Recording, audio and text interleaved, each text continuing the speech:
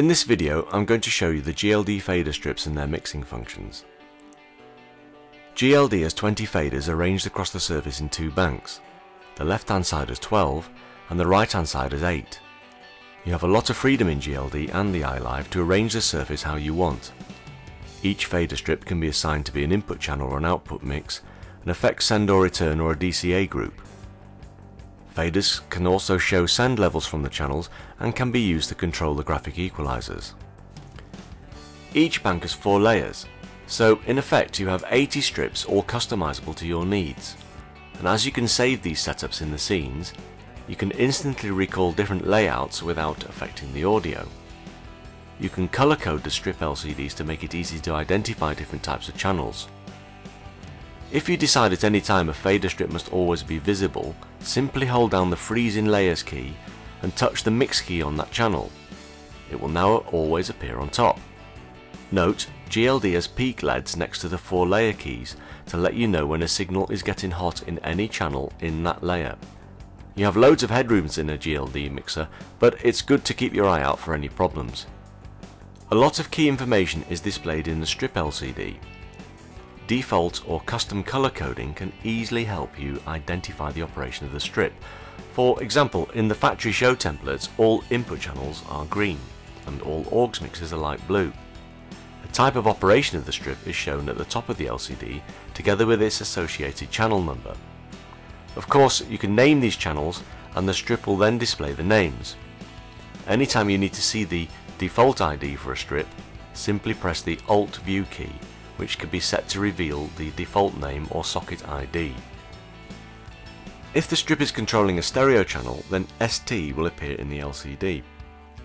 Effectively, one fader and the selected channel strip controls will affect 2 lots of processing simultaneously, saving you real estate on your surface.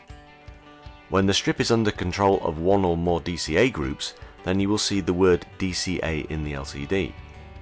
If any DCA group controlling a channel is muted, then this word will blink, and the DCA mute LED will illuminate below and to the left of the channel mute key, which has its own standalone operation and LED. The lower section of the LCD displays the channel's assignment to the current mix which the surface is in. The default mix is the main console masters. Blue mix LEDs illuminate on the mix channel master strip, and the current mix is displayed in the touchscreen south bar. Input channel LCD will display on if that channel is assigned to the mix. Note, no mix name is displayed when the channel LCD is showing the assignment to the main mix. If we select an AUX mix for example, then input sources for that mix will now display the word AUX at the bottom of the LCD. To toggle the channel assignment on and off to the current mix, simply press and hold the blue assign key and touch the channel's mix keys on and off. To quickly assign or deassign all channels to a mix, press and hold the assign key and touch the mix key on the current lit master. A similar action works for pre and post fader assignments. An individual channel's send status to the current mix is shown in the lower part of the LCD. To change this per channel, simply press and hold the green pre and post master key and touch the channel's green select key to change that status.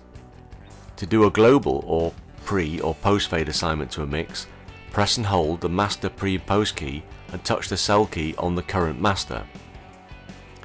A small arc in the LCD displays levels depending on the type of master mix you're in and the mode of the rotary control below the LCD. Typically, if you're in the default mix, you may want the rotary to control the channel pan. Pan position to the stereo output is shown in the arc on the LCD. If you needed to quickly see and set the channel gains however, for example during a band changeover, then set the rotary global mode to gain and you will then see the preamp or trim gain level displayed in the channel cell. 2 global custom modes for the rotaries can be set up in the surface utility menu. A typical choice would be the send to the main reverb unit. The LED bar meter above the fader displays the pre-fade signal level in an input channel or the post-fade level of an output mix master. Signal processing in a channel will affect the signal level shown on the meter. The top multi-point peak LED illuminates if any processing section in a channel is approaching the maximum operating levels.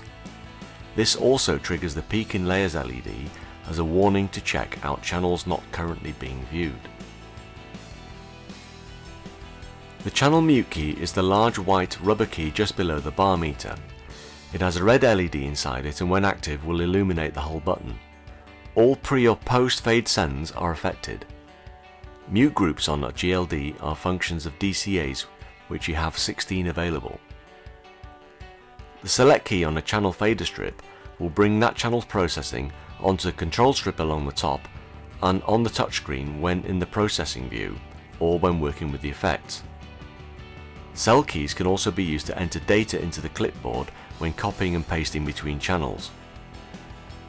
To listen to the source of a channel, press the PAFL button on its fader strip. Global preferences for the way these work are available in the Setup Audio screen menu. For example, you can choose whether multiple selections are allowed. Input overrides Output Mix PFL, so if you are listening to a mix, then pressing an Input PFL will switch what you hear in your cans or wedge to be that input. Releasing the key will return the monitor section to the previously selected output mix. GLD can easily show your sends on the faders. Hit the blue mix key on any input or source channel and you will see the send level to internal effects units and the aux mixes.